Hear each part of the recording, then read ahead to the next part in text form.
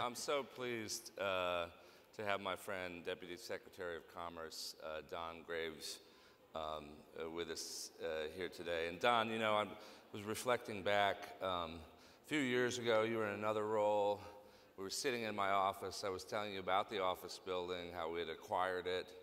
And you let me go on, and then part of the way through, you interrupted me, and you said, Jesse, my great-great-great-grandfather owned the hotel that stood on these grounds, the only black-owned hotel in the city 100 years ago, more than 100 years ago, and it's part of your family's story. You've talked about it before. I wonder if you could share a few words about that family legacy and history. Sure. Thank you, and Jesse, thank you for having me back. It is wonderful to be back at the Just Economy Conference, I think the most important conference that goes on in this city. But you're right, thank you. That's right, you can clap. All right. And I'll get to why I think it's the most important conference in a little bit. You'll hear this roundabout way of getting to it. So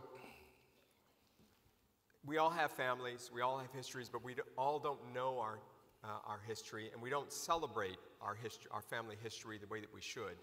It just so happens that my 4 times great-grandparents were slaves. They had been freed, and they found themselves in Washington, D.C., as a lot of freed blacks did back in the day. They came from the South to D.C. to start a new life. They started a small business. It ended up being it was a taxi business, a hack carriage business. So they had their buggy and their horses, and they bought a piece of land because they needed to stable their horses and raise a family. The piece of land that they bought is today exactly where the U.S. Department of Commerce sits.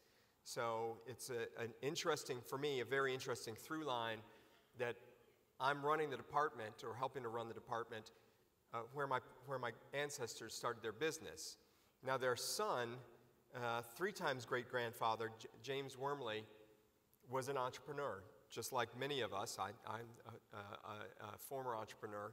And he decided he was going to start basically some inns. He bought some houses and started renting them out, and he eventually bought a building that he turned into a hotel, and it was the premier hotel, not just in Washington, D.C., but it was the premier hotel in the entire United States. And members of Congress, governors, Civil War soldiers, you name it, they all patronized his hotel.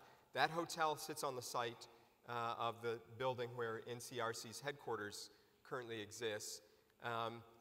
His son ended up being the very first graduate of Howard University, a class of 1. But the most poignant part about it, you can say, oh, that's great, wow, you know about your history, but the thing that I think is most important about it is what happened in 1877 in the parlor of the hotel where NCRC sits, and it gets back to why the conference is so important. And I'm going to apologize because I'm going to get choked up talking about this. So I told you that members of Congress met regularly. They stayed in his hotel. They didn't get not all of them got apartments or let rooms in houses. They stayed in the hotel. So you'll remember that the election back then, that was Rutherford B. Hayes was the Republican at the time who was running against the Democrat, and I can't remember right now who the Democrat was, but you'll also remember the parties were flipped back then. And they worked out a compromise, the legislators, where they would put Rutherford B. Hayes in the presidency, but they would end Reconstruction in the South. So what does that mean? That means decades and decades and decades of Jim Crow, which led to the systemic racism that we still feel today, led to the Home Ownership Loan Corporation in the early 1930s and the 1935 survey that led to the maps that led to redlining. So when you think about our history, remember, you have to take it all. It's not just the good things. Yes, I had ancestors, and I am able to trace my history and know about all the things that they were able to do despite the challenges. But it's also the bad things that happen and that are still happening and that we have to fight for every day. The systemic racism that has led to challenges across our country that's preventing so many entrepreneurs, people with good ideas, like my 3 times great-grandfather, who not only ran a hotel but was also one of the very first black patent holders. But imagine all of the millions of kids across this country who have great ideas, who can't turn those ideas into lives of dignity because they don't have the opportunity because of the challenges that they face on a daily basis. So that's why this conference is so critical for our country, for the people in every one of our communities across the country. So thank you for what you do.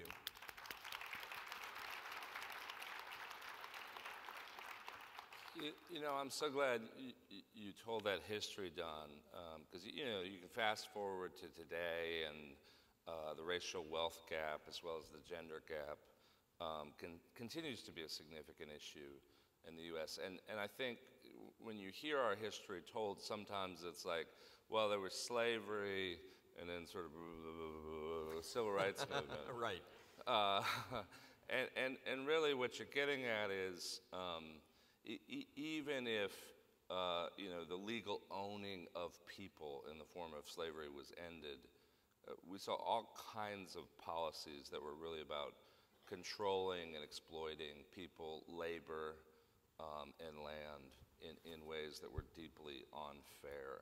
And I think that history of ending of Reconstruction really gets at it. But to fast forward to today, you know, what policies or initiatives is the Department of Commerce pursuing to work on this issue and promote economic equity for communities of color and underrepresented members of the American workforce?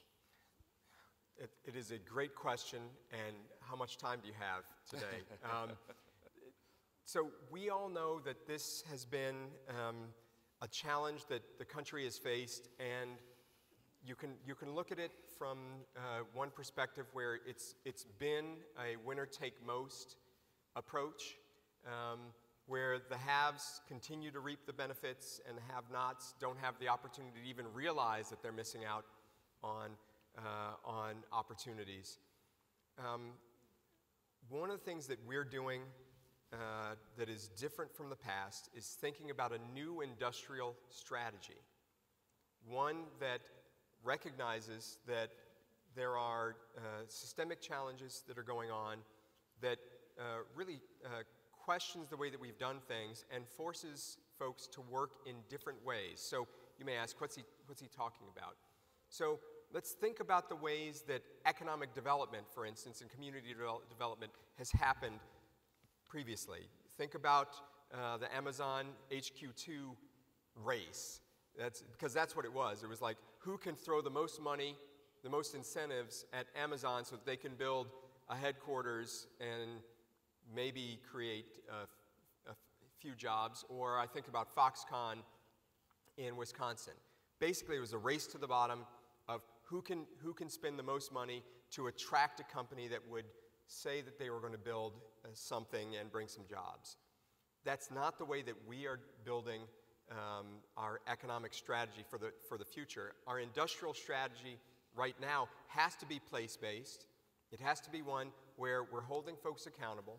It has to be one where we are forcing the applicants for these resources, and I'll get into the programs in just a second, for asking them to don't just tell us what you're going to do, show us how you're going to do it. And this is something that I know NCRC has done for a very, very, very long time, thinking about things like community benefits plans. That's essentially what we're trying to do.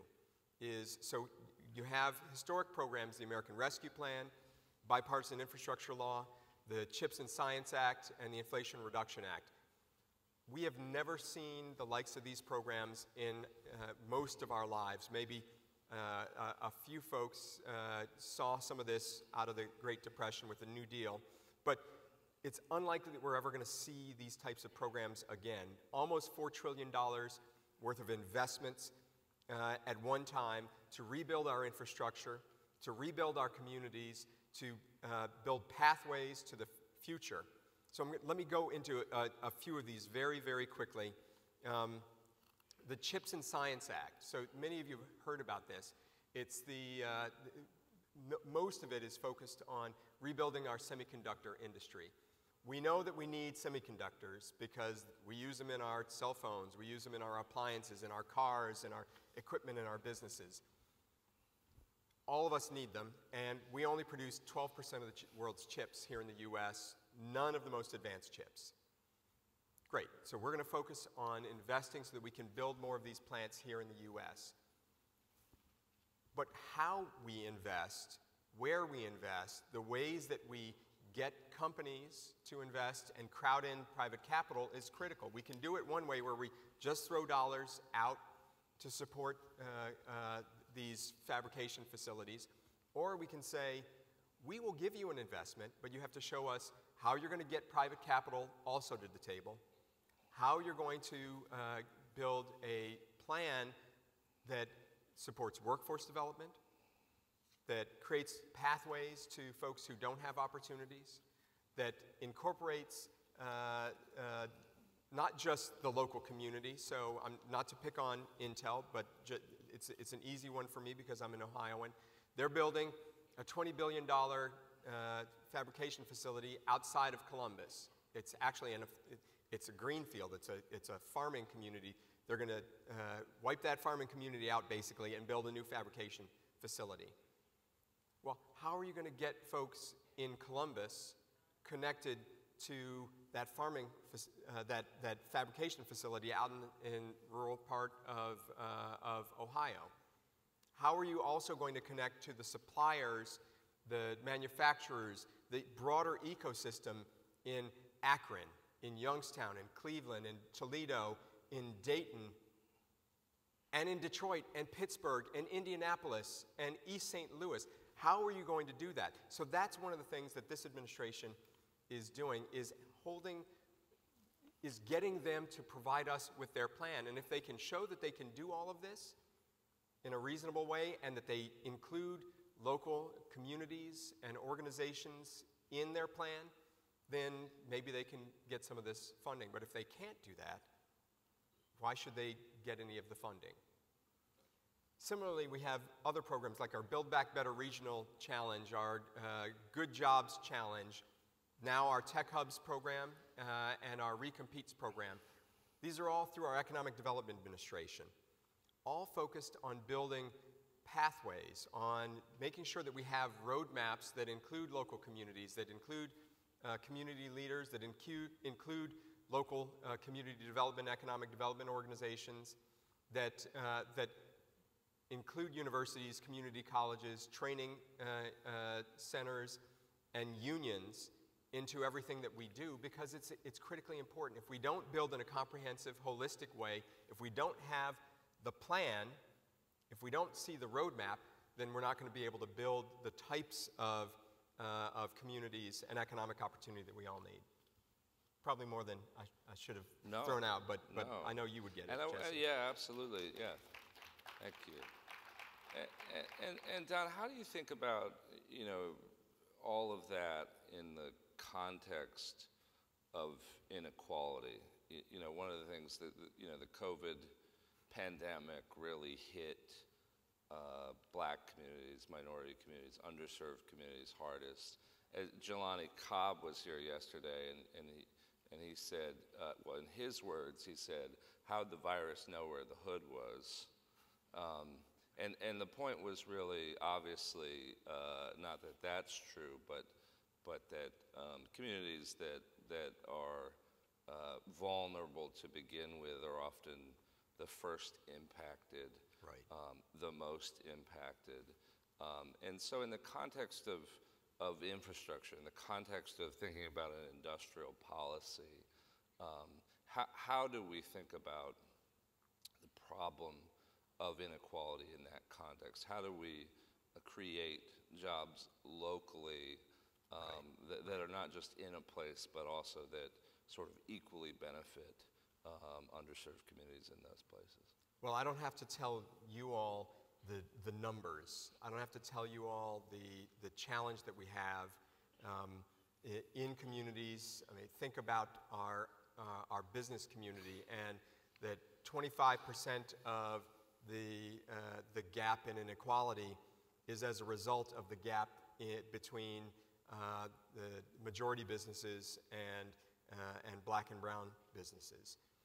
So the challenge that we face, whether it's, well, and let me throw one other number out at you, because this is important. This is not about, I mean, this is not just about doing good because we have to do good and because some of us feel like it's important. This is about economic opportunity. This country, if we had that gap in business opportunities erased, this is the Fed. This is not some crazy left-wing outfit. I won't name any left-wing outfits. But the Fed says that we would have $6 trillion more in our economy if we could eliminate that gap just with our businesses. And the Kellogg Foundation has found that if we could eliminate systemic inequities, we could grow our economy by, I think it's 2050, by $8 trillion. So when you're talking about a $22 or $23 trillion economy, $8 trillion is not chump change. That's meaningful for every part of this country. So what we're trying to do is take a very systemic approach to eliminating these inequities through industrial strategy and the like. I'll give you one example. A lot of people paid attention to the billions and billions of dollars that's going out as part of the bipartisan infrastructure law, a massive program that is going to change our communities in ways that I don't even think all of us recognize at this point. But the thing that no one paid attention to, except for those of us at the Commerce Department, was that it created statutory authority for the one agency in the entire federal government that's focused on the support, the long-term success of minority businesses and other disadvantaged businesses. That's the Minority Business Development Agency. It's been around since Nixon. It was created in an executive order, but every year it has to be reappropriated, and you know, the last administration kept zeroing out that budget. Thankfully, our friends in Congress kept fighting for it. Well, now we have statutory authority. So not only is it, that's exactly right, not only is this organization here to stay, but it has the mandate, not just something that we're hoping to do, but the mandate to go to every single department in the federal government and say, what is your plan for utilization of minority businesses and other disadvantaged businesses? We want to see your plan. Don't just tell us what you're going to do, show us the plan. And then we're going to say, okay, we think you need to change it, and they have to make some changes based on that sharing of the plan. Then, not only are we going to ask you to tell us what you're going to do and show us what you're going to do, but then prove it over time. We're going to keep track of your performance. We want to see the dollars. Show us where the money is going. So we're going to track them, and this is all part of our mandate. This isn't Don saying it's something I want to do. Yes, it's something I want to do, but we are going to track it. And then we're going to be able to go back and say, well, you didn't perform, and more importantly, the companies and grantees that said they were going to do something didn't perform. So we can hold them accountable.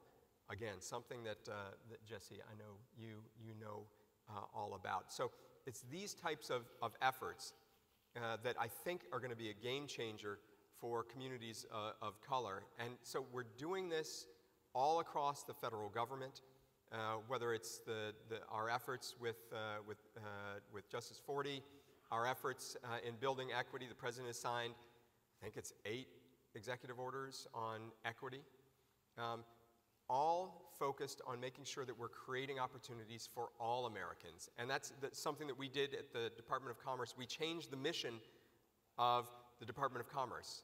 The mission was to create economic growth and competitiveness in the United States. I may be off a little bit on the exact language, but what we did was we added 3 words at the end of the mission: for all communities, because we are the Department of Communities and People, not the Department of Business.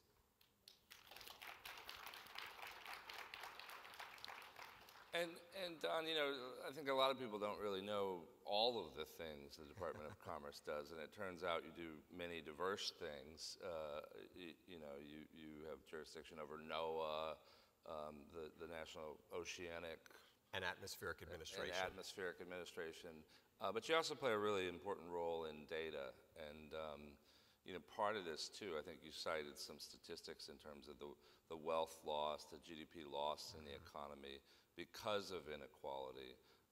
You know, it's estimated that we'll be a non-majority minority society within 20 years. 100% of the net new household formation over the next 20 years will be people of color. Those are the future home buyers of America. But we also know that women and minorities are starting businesses at a faster rate. And so you play a really important role in terms of the census and generally on data, issues like data privacy, cybersecurity, and the role of technology in the economy. What is the Department of Commerce doing around these issues? Really, first of all, sort of tracking the data that helps us know and understand what's going on demographically and with our country, and then secondarily, like this threat of cybersecurity, right. How other people are using data of their own accord to really threaten and harm people. So it's a great question. Let me quickly, in 15 seconds or 30 seconds, tell you what the Department of Commerce is. So I talked about the Minority Business Development Agency, the Economic Development Administration, NOAA, the National Oceanic and Atmospheric Administration, which includes the National Weather Service. It's our climate data agency for the entire federal government. Census Bureau, the Bureau of Economic Analysis, the National Institutes of Standards and Technology, the National Telecommunications and Information Administration, which, by the way, is connecting every household, every family, every street, every community in the country with high-speed internet that is affordable. We're doing that. It includes the Bureau of Industry and Security, the International Trade Administration, the National Technical Information Service. Anyway, just a few things. Just a few things going on. But to your point, Census, BEA, Bureau of Economic Analysis, and NOAA, and other parts of the department are focused on data, because information, as you all know, is power. And the way that we track information, the way that we use information is absolutely critical. So in addition to trying to make sure that in the next decennial census, which will be here in no time, that we're adequately counting every single individual in this country, in every community, not just some communities. We're also thinking about the ways that we share data, that we use data in all of our programs. In fact, the undersecretary who leads both the Bureau of Economic Analysis and Census is building a new effort focused on how we do regional economic development, which I think would be a great tool for many of you in the work that you're doing, so you can see the impact of programs and see how it's affecting people directly. The NOAA is tracking climate data and the impact, working with HUD, working with Transportation and the Department of Energy, working to track on the impact of climate on communities of color. Thank you. For instance, we now have a new program that's, I think last summer it was operating in about a dozen cities. I think we're expanding it this upcoming summer, tracking heat impact. It's heat mapping. So the impact that heat has in our urban cores in particular on especially people of color and underserved communities. because we know it has a disproportionately harmful impact on those communities. Anyway, these are all the things that we're doing. Tracking data is absolutely critical. It helps us build out the science and then make programs that are science-based and that recognize that equity and inclusivity have to be at the core of everything that we do. Thank you, Don. And it's so fascinating. I just do want to give a shout out to one of our researchers, Dr. Bruce Mitchell, who wrote his thesis on the effect of really urban heat concentrations, the effect on health. I talked last night about how our issues really interconnected. We have to think not just about redlining in terms of the bank, but really redlining in terms of land use policy, the impact that it has on people.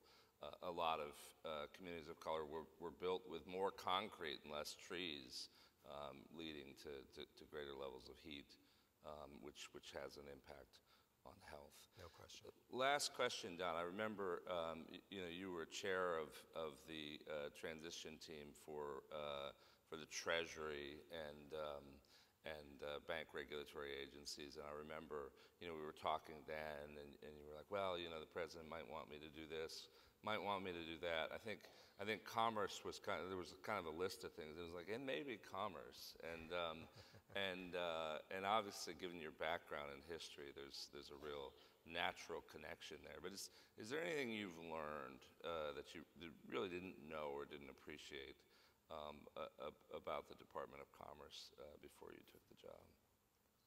The Department of Commerce is probably the most important department that folks don't normally think about. It's everyone thinks about Treasury. Treasury is a fantastic department, a lot of power, a lot of tools. You can do a lot to support communities and if you build these tools the right way. But the Department of Commerce is underappreciated, but it's at the core of the president's agenda right now. As you think about industrial policy, you think about supply chains, you think about the challenges that we face around the globe from our adversaries. You think about the rise of AI. Everyone's been paying attention to AI, ChatGPT, and the like.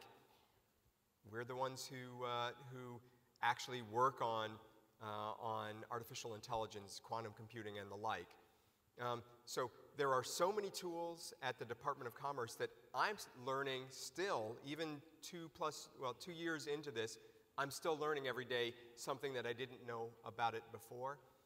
But how we harness those tools, I think the Department of Commerce is the agency that can have the most impact on the communities that you all represent and serve, because we have all these different tools all in one place. So if we do this the right way, if we partner with you all, and that's something that I've made as a top priority, is partnering with stakeholders that the department hasn't always listened to, we can actually have a massive impact to be a more competitive country, to create opportunities for everyone in every corner of the country, not just some corners of the country. Wonderful.